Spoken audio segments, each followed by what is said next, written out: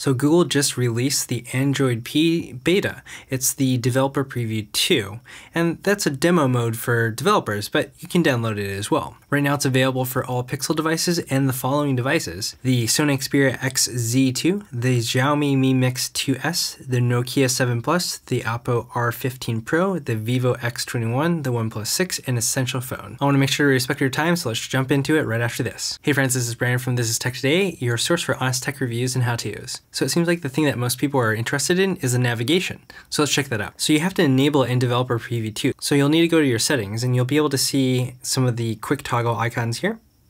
It's a little bit different, and they have a ability to page left and right instead of a scroll vertical option like the Developer Preview 1. But go to your settings. As you can see here, the settings icons are more colorful than before. Click on System and click on Gestures.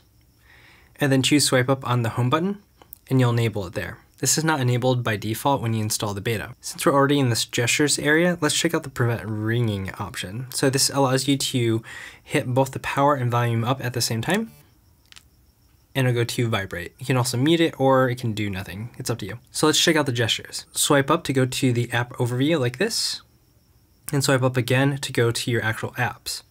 From the home screen, you can do swipe up to go to the overview, but if you do a slow swipe up, it'll go straight to your apps. This doesn't seem to work when you're actually in an app though. So if you hold down and slide up, it just goes to the overview. Now the 2 swipes up to get to your app drawer is a bit annoying, but they do have some suggested apps down at the bottom that's based upon machine learning, so they're assuming that they'll make the right choice for you. We'll find out how true that is. Overall, I wish you could do the slow slide up on every single screen, not just from the home screen like this. Why is it only there? So something that I thought that was missing is the double tap to switch to your last app, but if you just swipe to your right real quick, it'll go to your last app. Along the lines of that gesture, if you swipe from left to right, you'll have a horizontal scroll wheel. This seems to be catered a bit more to right-handed users. I'm a left-handed user, even though I'm primarily right-handed. So it's a little bit awkward having it over here on this right side. Something that's really interesting that you can do in the app overview is copy and paste. And if you can see this, it has a magnifying option when you select text now. So that's really cool in Android P. I can't seem to find the close all option. If you happen to know where that is, go ahead and leave some comments down below. In order to access the split screen option, just click on the icon at the top, and the option shows up there. I do really like a lot of the animations here. So if you go back, it'll swipe down, and if you go forward to something, it'll swipe up. So it's really smooth. A lot of really great things here. Like, oh, look at that. Isn't that sweet? Yeah, I'm a fan. So some of the volume rocker changes is if you move it up here, it'll adjust the media volume, not the ringer volume.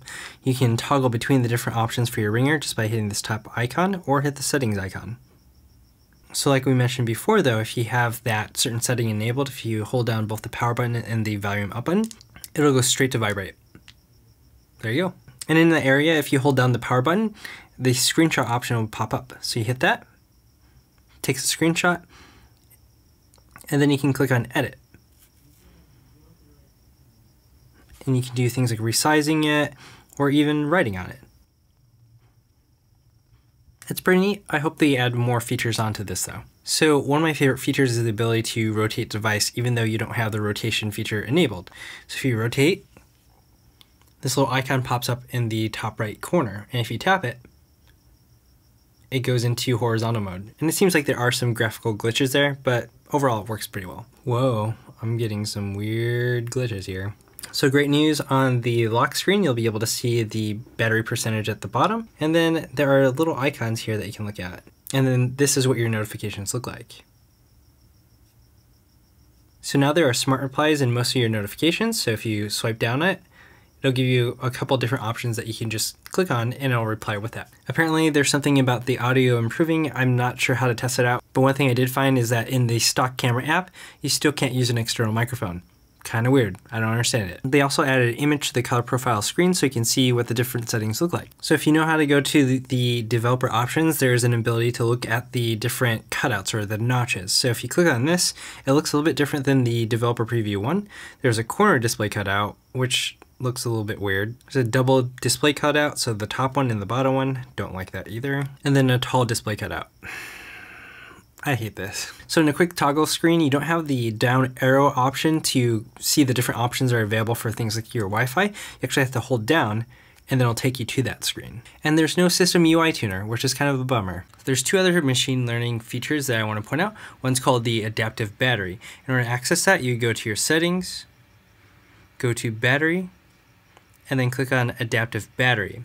So it limits battery for apps that you don't often use. The other one is adaptive brightness. So if you go to display and click on adaptive brightness and then turn it on, and what's happening here is when you are using the phone and you manually adjust the brightness in certain contexts, it'll start learning about that and adjusting that for you. So some of the big features in terms of self-care are not included on the beta program yet. It's a dashboard, app timer, and wind down features. So let me just read off about them real quick. So the new dashboard, for instance, shows you how you're spending time on your device, including time spent in apps, how many times you've unlocked your phone, and how many notifications you've received. App timer lets you set time limits on apps and will nudge you when you're close to your limit and then gray out the icon to remind you of your goal. The new do not disturb mode silences not just the phone calls and notifications, but also the visual interruptions that pop up on your screen. And to make it even easier to use, we've created a new gesture. If you turn your phone over on the table, it'll automatically enter do not disturb, so you can focus on being present. Finally, wind down will switch on nightlight when it gets dark, and it will turn on do not disturb and fade the screen to grayscale at your chosen bedtime to help you remember to get to sleep at the time you want. That's super cool. From what I hear, it's going to come out later on this summer. And if you want to check out the Easter egg, this is what it looks like. What do you think Android P will be called? Go ahead and leave your comments down below. So overall, I think the Android P beta is really cool, and there's a lot of neat features about it. It's super fast and snappy, but there's a couple different things here and there that are a bit quirky that I feel that are a few steps back. They include some of the features in the quick toggles where you have to go through an extra menu, or the extra swipes up in order to get to your app drawer, or how split screen is hidden. It's kind of weird. So if you want to enroll in the beta, there's a link down below in the description. Just keep in mind it is a beta, so there are some bugs here and there. And if you find anything else that you think is interesting, go ahead and leave it down below in the comments. So there are many other things that are coming out with Android P that were released in the Developer Preview 1. If you want to check out my video on all those features, go ahead and click the video off to the side. I have more videos coming, so if you haven't already subscribed, go ahead and do that. And hit the bell icon to be notified when I post a video. And if you'd like to help out the channel, go ahead and give me a thumbs up. And leave some comments down below to let me know what features you like the most. Thanks for watching This Is Tech Today, your source for honest tech reviews and how-tos. Until next time.